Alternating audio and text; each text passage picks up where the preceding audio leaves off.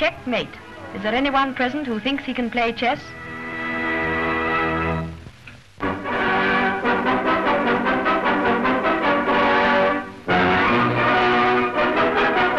What odds on the boat race now, as some Cambridge fellow said in the last Movietone issue? Well, you know the result, and this is how it all happened. Cambridge won the toss, and thereby, as some supporters thought, the race, but in any case, the Surrey station. Oxford are out first, of course, as challengers, a crew of hefty men on whom dark blue hopes are pinned. Then come the light blues, superbly confident. 13 successive victories make you that way. They have dash and a great power of spurting, critics say, against Oxford's strength and stamina. At the stake boat, the few seconds before the gun idle by.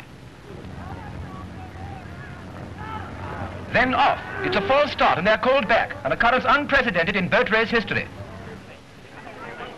The suspense is repeated and then eventually they're away. Cambridge have the advantage of the curve of the river over the first 2 miles, and Oxford's hopes must depend on their ability to hang on to the light blue boat until the second bend of the S-shaped course transfers the advantage to the Middlesex station. It's soon clear that there's no premature spirit of defeat about this Oxford crew, and neck, or nip and tuck, as I believe the expression is, the 2 boats race towards Hammersmith Bridge.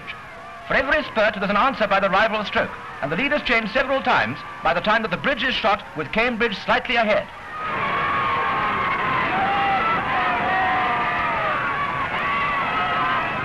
At this point last year, Cambridge put on the amazing spurt which took them out in front.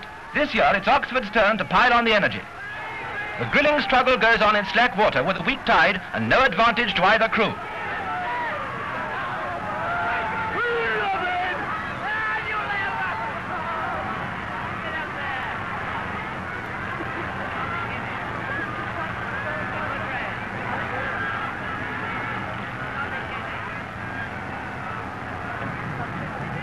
Hodson spurts, and inch by inch Oxford draw away until with the bend of the river in their favour, they begin to see that unfamiliar spectacle, a Cambridge boat behind them. Imagine the joy of Oxford's president, Lewis, who stood down from the boat in the latter weeks of training as he sees his crew leading by half a length past the Cambridge enclosure at Duke's Meadows.